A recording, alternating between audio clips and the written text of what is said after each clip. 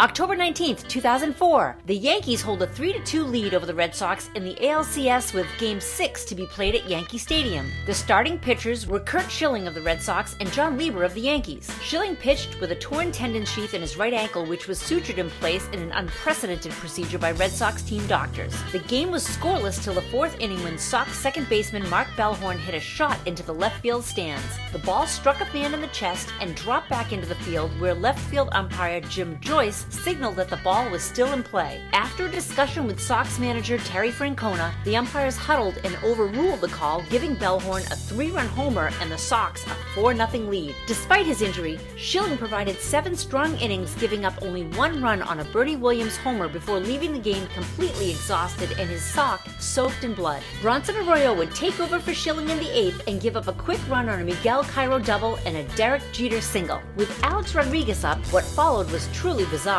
A-Rod grounded a pitch back to Arroyo, who scooped up the ball and ran down the first baseline to tag Rodriguez out, who slapped Arroyo's arm and glove, knocking the ball loose. As the ball rolled down the baseline, A-Rod advanced to second and Jeter scored. The umpires huddled again and called Rodriguez out on an interference and ordered Jeter back to first. Yankee Stadium erupted as fans rained debris onto the field, prompting Francona to remove his players from the field for safety. The NYPD, in full riot gear, restored order and remained on the field for a full inning. Sox closer Keith Falk would keep the Yanks off the board in the 9th and secure the game for Boston. The Red Sox, the 26th team in Major League Baseball playoff history to face a 3-0 series deficit, became the first to force a Game 7.